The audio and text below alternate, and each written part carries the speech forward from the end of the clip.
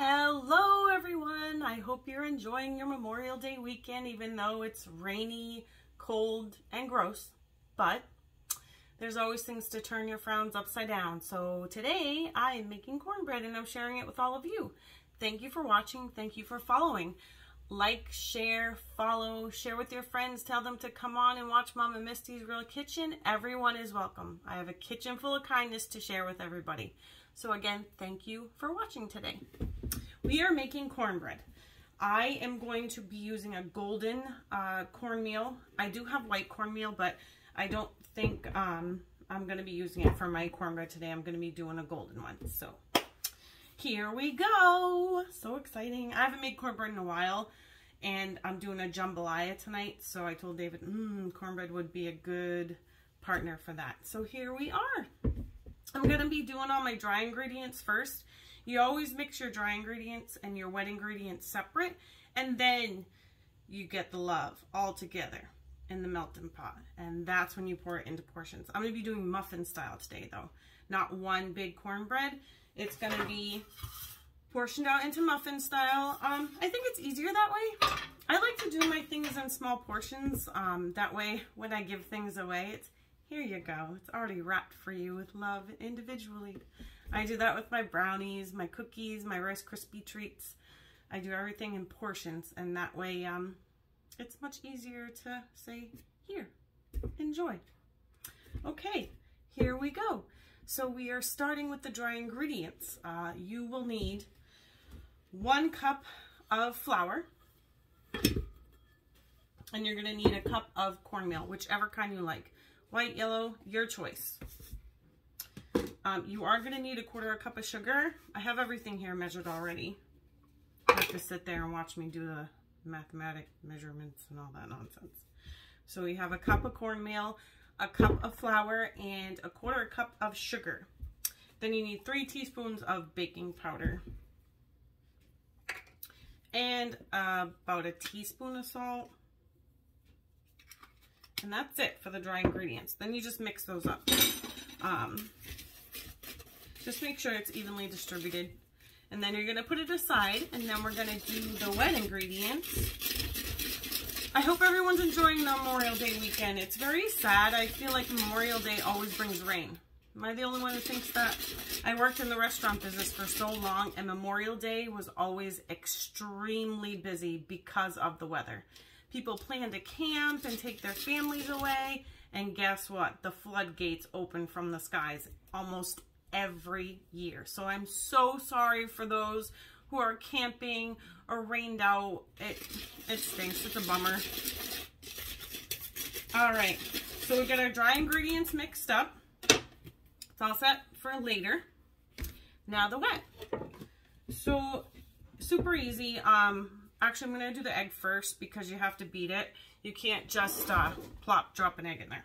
Okay, so we're going to crack this egg real quick. Here we go. And you're just going to whisk it up. Yeah, because you want the whites and the yolk mixed well, because you are mixing this with your dry ingredients. The fun part, I'm super excited. The fun part is showing you how I'm going to grease and flour my muffin pan. Because I'm doing it the OG way. My mom taught me to grease pans, and my dad. It's not really anything special, but it's just the way I always do it, and I do it the way they taught me because it just makes me feel closer to them. My mom hopefully watches today. So we have a beaten egg, just one. That's all you need. You're gonna need a cup of milk. You can do whole milk, but this is what I do for my cornbread. I never copy a recipe. I look at a recipe if I don't have one of my own already, and I reconstruct it a little bit. I always do a little tweak here and there, and it makes it mine. It makes it my flavors, my thoughts, because I don't like to copycat. I love ideas, but I don't like to copycat. That's why any of my recipes, please turn them into your own. I'm pushing you to do that. I'm encouraging you to experiment, and that's what I do. I experiment. And most of the time, it comes out pretty good. So I'm doing that today. Oh, I'm making it mine. So instead of a cup of just milk, any old milk, I did a cup of milk, well, 3/4 of a cup of milk and a 1/4 cup of yogurt. So we're just gonna mix that. And what it does is it makes it creamy, because I don't have buttermilk to put in my cornbread, which would be ideal, but yogurt's gonna do the same thing. It's a good mixture for coleslaw too. If you make your own coleslaw dressing, same thing. Yogurt's actually a really good ingredient. So we're gonna mix that up, make sure it's all good and well. I have 2% milk, and I have 3/4 of 2% milk, and I have a 1/4 cup of yogurt. So we're gonna be putting that in with the egg. Good stuff going on here. All right. So one more thing, you need a 1/4 cup of vegetable oil. Any oil you choose, but vegetable oil is pretty universal. Vegans, vegetarians, anyone can use this. This is not vegan because I put, obviously, the dairy and the egg in there. I'm sure I can make it vegan though, because I always have another recipe for those lovely ladies. I hope you all watched the video with my granddaughter. She's a hoot. Alright, so we're mixing up the milk, the egg, and the vegetable oil. Now this you really gotta mix, because vegetable oil is gonna it's gonna make it look separated, but it's not. Just mix it well and you won't see that separation. So we're just mixing, getting my biceps going over here. All right, so there we go. See, it's mixed nicely. There's no separation in it whatsoever. So yeah. Okay, now we have the wet and we have the dry. So we're gonna recap again. We have a cup of cornmeal, a cup of flour, about a teaspoon of salt. We have 3 teaspoons of baking powder up in here, okay? Then we have 1 scrambled egg, a cup of milk, but I use 3/4 a cup of milk with a 1/4 cup of yogurt, and then just a 1/4 cup of vegetable oil, okay? Wet and dry. Now we mix them. Now we're mixing our wet and dry, okay? Spatula. I need to get some more of these. Remember my last one broke? Making the lasagna. All right, so we're putting the wet into the dry. Now you just mix it up. So now when we're mixing this, I'm not putting it in mine, but now after you mix this, now's the time to add. You can add shredded cheese, some cheddar cheese. You can add some diced jalapenos. Use your thoughts, you know. Do what you like. I know if you go out to some restaurants, they have a lot of things in there. Honey, you can add some honey to it.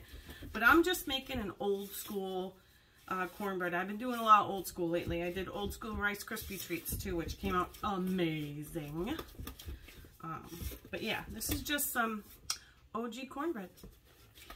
All right, so looks really good. Just mix it well, make sure there's no clumps, but it's pretty incorporated. It looks good. It's nice. It's nice for pouring. So this is all mixed up. We got that. Now we have our muffin pan. My oven is already on 425. They're gonna bake for like 15 to 20 minutes, the muffins. If you're doing a whole bread, go 20 to 25. But now this is what we're gonna do old school. So my muffin pan, you want to grease them and flour them. I'm gonna grab some flour and just a little bit. Just put some in a measuring cup for a hot minute. You'll need a tiny bit. You don't need a lot. So now, when we baked in my house with my parents, my dad used to make pork pies and stuff. Anytime we greased pans, you know, the pie pans and things like that, we always used a baggie on our hands. So a baggie on our hand, and then you dip it. I have some Crisco here. you dip it in the Crisco, and then you grease. You grease your hands. You just go around in the middle. I'm just greasing it all. I got Crisco on my baggie. You just go around to all of them because it's lubricating them because you're going to add flour. Some more. But this is the technique that my family used to use growing up. Is the baggie, instead of having it all over your hands. At least I think that's why they put a baggie on it. I don't know what else you'd want a baggie on your hands spreading out Crisco, but I assume that was why. And this was one of the jobs that my father would let us do. There's only certain things, especially when you're making pork pies, which eventually, ladies and gentlemen, I will be doing some pork pies on here. I won't make the normal 15 that I usually make, but I will make a few traditional French-Canadian, my father's recipe pork pies. But today we're doing cornbread. Alright, so I'm just greasing all these, all greased up with my baggie hand. Now, done! And I don't have Crisco in my hands. So that's my little old school trick. Okay, so now that's all good. Now we're just flouring each of them because you don't want your cornbread to stick. Cornbread sticking isn't good. So we're just putting a tiny bit of flour in each. Tiny, tiny, tiny. You don't want to dump a whole bunch of flour in there. You don't want to waste flour because you can use it for baking and such. And then we just want to bang the side of your pans because it vibrates all the ingredients in there. Okay, if you bang it, that's where it goes. So now you tilt. Another thing my father told me, tilt it around, shakes it around. All good. Now all your pans are lined, all your cups are lined, but now you're going to bake out the excess and it's going in the trash. So I'm going to dump that. Trash is right here. But I'm banging it because you don't want clumps of flour in your pan. All set. Ta-da! Just floured and greased our pan. Okay. Now, I'm going to bang it one more time. Woo! Got some flour. Alright, there we go. Much better. Okay, so here we go. We have our flour pan. No more excess, yes. Sorry, I just want to make sure. I don't want clumps of flour on the cornbread. Okay, we're all set. Everything's floured. Now we pour. So we're going to get that lovely cornbread mixture that we just did. And we're going to pour. Don't fill them up all the way. You want to fill them up 3/4 of the way because they are going to rise a little bit. This is still baking here. You know, it's not something flat. All right, but you're going to fill them up 3/4 of the way. Don't fill them up all the way. You'll regret it. Slowly, slowly. You can use a pouring vessel as well. Or even, they have those guns now you just squirt out. It reminds me of like the old pancake guns we used to have where I used to work. But yeah. Just fill them all 3/4 of the way. Not all the way, because you'll have ginormous cornbread. It'd be like Jack and the Beanstalk, but cornbread. Okay. Actually, I got a little excess, but that's okay. All right. Actually, I can put a little more in one of them. Evaluate each cup. Make sure that you can't fit any more. Okay. Which is what I'm doing right now. All right. Yeah, I can fit. This is actually a smaller cupcake pan than normal.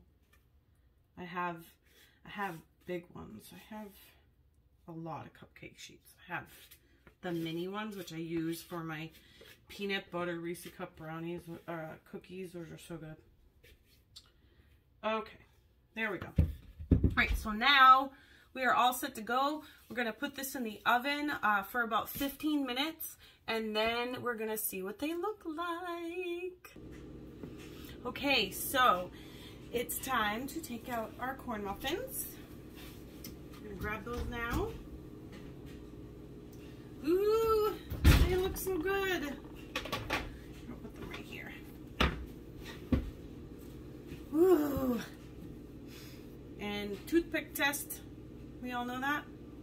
Hope so. You put it in, nothing comes out, they're done. Yay, it's clean. All right, they're done. Can shut my oven off.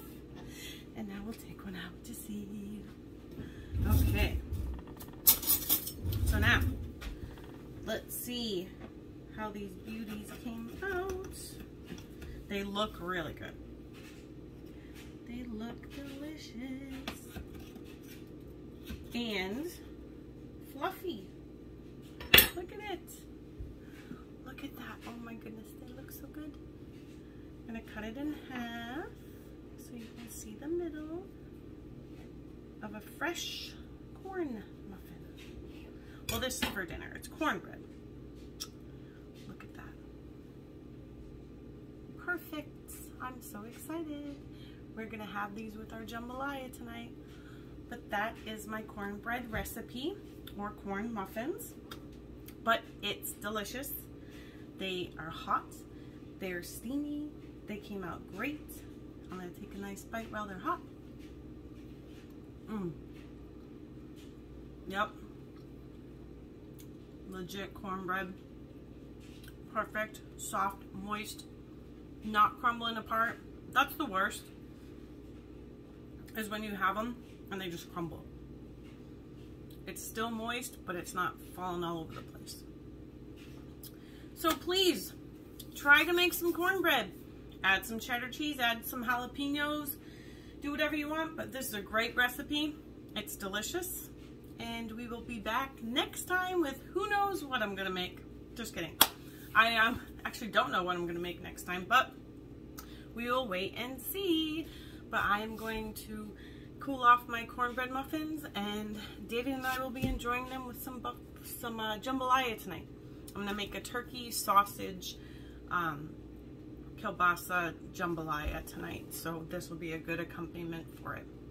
Thank you for watching. Thank you for following. Please like, share, and give me some comments. I love to converse with all of you, but I do appreciate each and every one of you. Enjoy your holiday weekend. I'm sorry for the rain.